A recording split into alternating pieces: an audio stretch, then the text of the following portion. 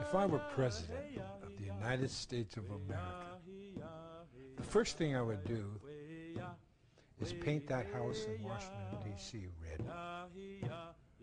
Then I'd go inside and retrieve the United States Constitution out of the toilet. And I'm serious, because the United States of America has now become a fascist empire, totally at odds and in violation of its own constitution.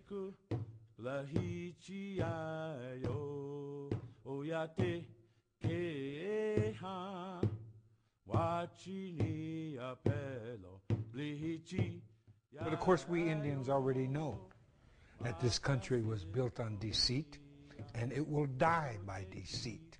And as president, in my meager attempt to save it, I would bring back individual liberty through representative government.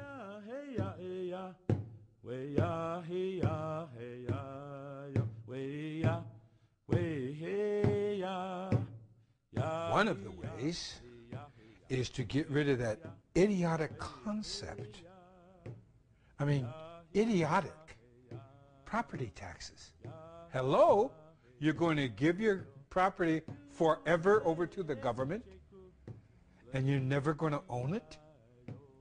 That is I think, the number one example of patriarchal insanity.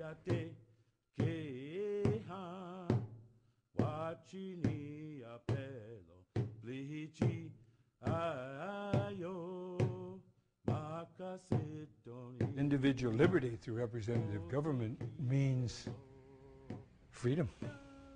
It means cooperation. It means love. It means all the positives of life. It means a life without fear, because you develop a language like we indigenous people have done world over that makes it impossible to insult another human being. Then you develop a clan system, which means instant conflict resolution. Study that, why don't you? Instead of robbing our graves. Think of the clan system. That's matriarchy. And that's what individual liberty is all about. It's not about fear. It's about how to live in family groups. That's what I call civilization. But of course, who am I? I'm just a born-again primitive.